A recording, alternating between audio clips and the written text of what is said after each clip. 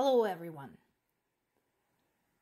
The news about the war in Ukraine continues to be dominated by the story about the destruction of the Children's Hospital in Kiev, as well as other attacks that were carried out at the same time. While quite a lot of the children and their parents managed to get out of there, they were evacuated.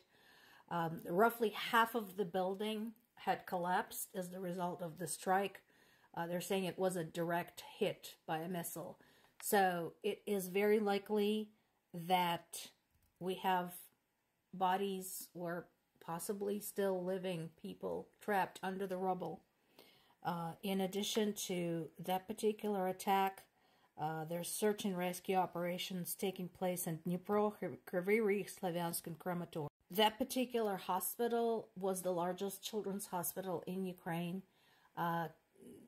carrying out around 7,000 surgeries annually and providing treatment for a wide variety of illnesses, including autoimmune diseases, cancer, etc. One Russian activist said that the hospital deserved it because it provided paid services. You are free to draw your own conclusion from that. This piece is from Kiev Post or Kiev Independent, but they usually provide really good summary across the board of what we're looking at in terms of damages and casualties. So, over 200 civilian casualties after the mass attack on Kiev. In addition to the Children's Hospital, there was another hospital that was also hit. In Kryvyi Rih, we have 10 killed, 47 injured, 1 dead in Dnipro. And Ukraine had called for an emergency UN meeting. And I don't know whether that's going to do anything, honestly, because through this entire thing, UN had proven itself to be utterly impotent. In addition to reproaching Ukrainian soldiers who were basically forced into conducting urban warfare, that's along with that now infamous report by Amnesty International. UN had failed to do anything, literally anything, to censure Russia, including withdrawing any type of privileges, kicking it out of the Security Council, and kicking it out of the UN altogether because it had violated basically a whole bunch of points in the UN Charter. What is the point of having an organization with a charter, with some types of rules and some type of code of ethics, if there is no repercussions for violating those rules and that code? Another meeting in the works is a big NATO meeting, and of course the war in Ukraine and the conflict in the Middle East are both going to be front and center.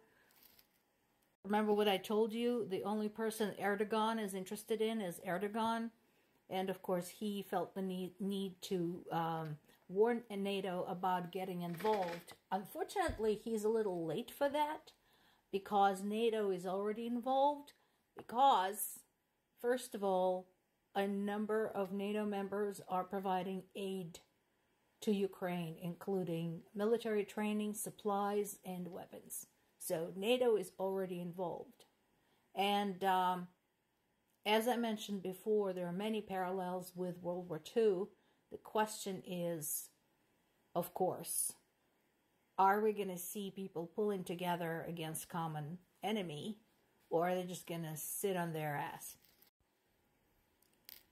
At this point, a lot of Western leaders, expressed their outrage, etc., etc.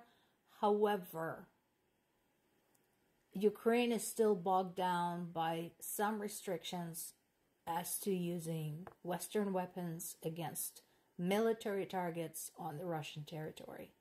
So, a lot of people are talking the talk, but are unwilling to walk the walk. Fortunately, sometimes private citizens are better than their governments and their officials. BBC today talks about just one such citizen, a young man who went to Ukraine early on and spent his time there saving hundreds of people from the front lines. Unfortunately, Chris Perry was killed in January 2023. There's now a documentary about him and about his work in Ukraine. But what it goes to show is that there is still some hope in the world about just people.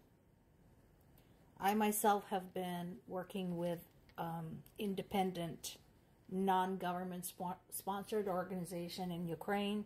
It's basically all grassroots.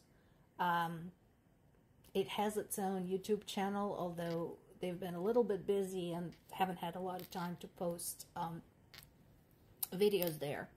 But over the years, we managed to raise money for, you name it. What have we done? Tank repairs, armored vehicles, portable showers, food. During winter, we had actually a small campaign that bought heated socks and gloves for the soldiers, and the list goes on and on and on. Literally everything from the smallest to the largest item that an army might need. We raise money for that and shall continue doing so. We're not waiting for our governments to get off their asses and do the right thing. Just saying. In a statement following the attack on Kiev, Vitaly Klitschko, the mayor of Kiev, said that what Russia is doing there is genocide. And I agree with him. Here's something UN has forgotten. This is UN's own definition of genocide. Let's walk down the list, shall we? Killing members of a certain group. Check. Causing serious bodily or mental harm to members of the group. Check. Deliberately inflicting conditions of life calculated to bring about the group's physical destruction. Check. Imposing measures intending to prevent births within the group. Check. Considering Russians are destroying children's hospitals and maternity wards, and besides, what woman would want to have a baby in the middle of a war? The last but not the least, forcibly transferring children of the group to another group. Check and check 11,000 times. This is genocide.